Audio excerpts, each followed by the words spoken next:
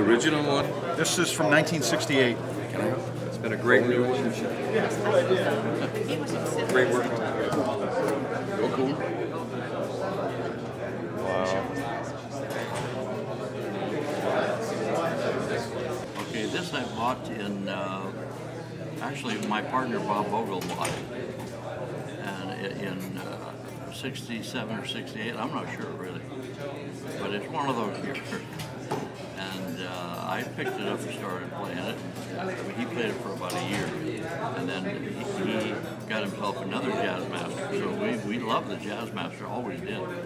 We have a lot of pictures of just he and I playing the Jazzmaster.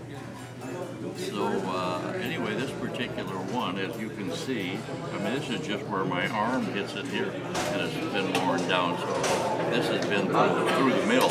It used to be a beautiful guitar, and it's still a beautiful guitar, just in a different way. I mean, but if this could talk, boy, I'll tell you, it's I've been through the mill, and it has. But I can tell you one thing about it. I have never had anything done to it.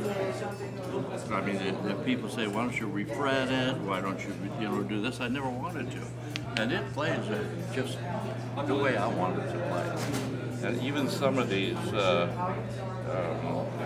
fret wires have kind of little grooves in them where the string is hit, and it makes it so low. But still, if I play this without an amplifier, it just sounds like, you know, nothing.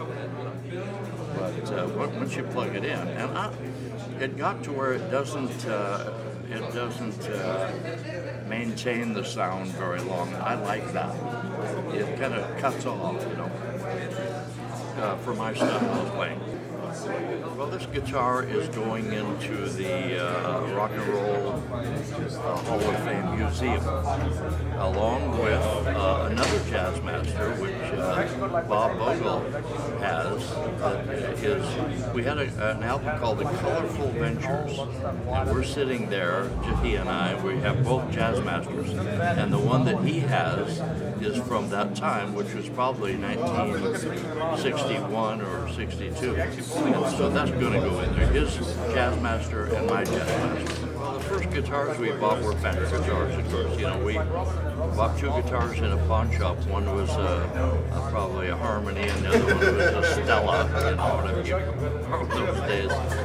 This is stuff, like I said, I know. We probably paid, I don't know, maybe $15 a piece for them or something.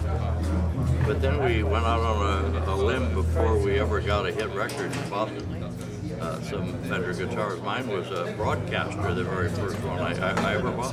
Wow. And that's, you know, the smaller one. And then I traded that in on a Jazzmaster. And the Jazzmaster has a certain sound that no other guitar has. It really does. And Walk Don't Run was played on a Jazzmaster, the lead, and that sound is just so unique, and it's so warm and yet tough. So yeah, there's no guitar like this, and there probably never will be. But anyway, the way we started with just two guitars, and we didn't know a bass player, we didn't know a drummer, so we're just Bob and I playing together. And to make the sound more full, I used to play very percussion-y rhythm. I mean, hit it real hard. And Bob used to play melody notes and then sometimes with a chord to make that even, you know, a little more full.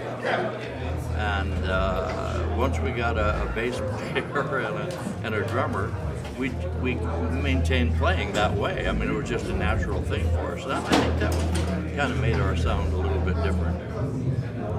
This guitar, this particular guitar is probably the biggest thing in my life as far as guitars go. And there's no doubt about that. I love the Jazzmaster, just absolutely love it.